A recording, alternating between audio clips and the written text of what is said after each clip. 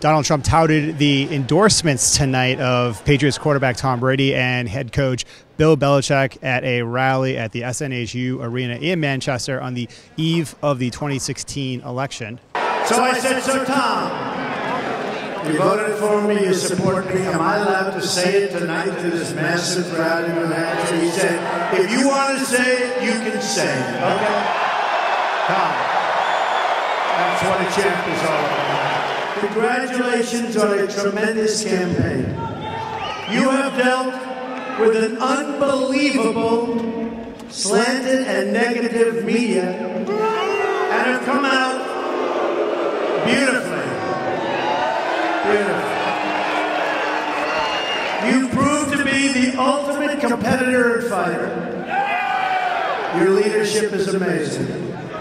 I have always had tremendous respect for you, but the toughness and perseverance you have displayed over the past year is remarkable. Hopefully tomorrow's election results will give the opportunity to make America great again.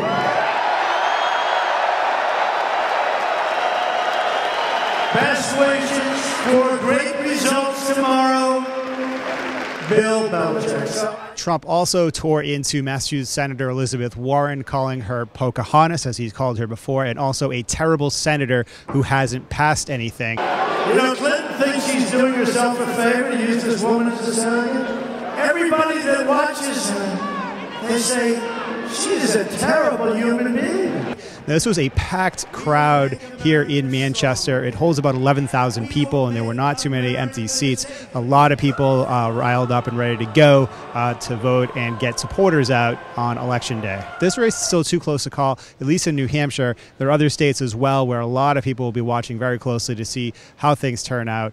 But right now, both candidates fighting hard for those last final votes. So Tom Brady and Bill Belichick, I want to thank you both. And go win a good Super Bowl or whatever you want to do. Go ahead. What a combination. Never been a better combination.